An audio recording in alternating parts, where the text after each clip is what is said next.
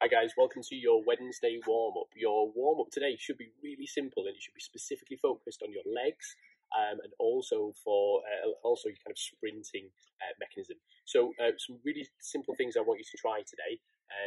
Go ahead and get a little bit of running under your belt first of all. So the first thing I want you to do is just do a gentle 400 meters, just get the movement, get the blood kind of flowing around your body a little bit. So 400-meter run is what we're looking for. Once you've done your 400-meter run, I then want you to go into some skips. So we're just going to kind of either skip on the spot, or we're going to just find a little space outside where you're hopefully going to be doing your run, or on your way to your run, you're going to go ahead and do some skips. I also want you to do some sideways movements, and also we're going to try some high knees. So I'm going to go into some high knee skips, getting ready for my sprinting mechanism. Okay, guys. Once we've gone ahead and done that, I want you to just practice a couple of the things that you're going to be doing a little bit later as well. So we've got our RDLs to do. So I'm going to touch the floor. So I'm going to take my hands, touch the floor, and drive the knee up. Touch the floor, drive the knee up.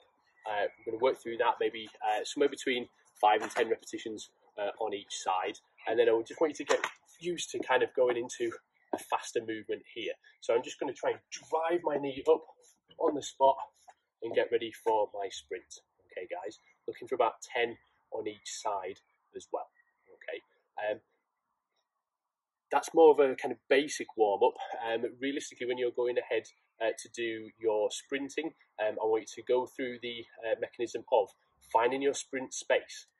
From your start position, do one length or one sprint at about 50%, so kind of a fast jog.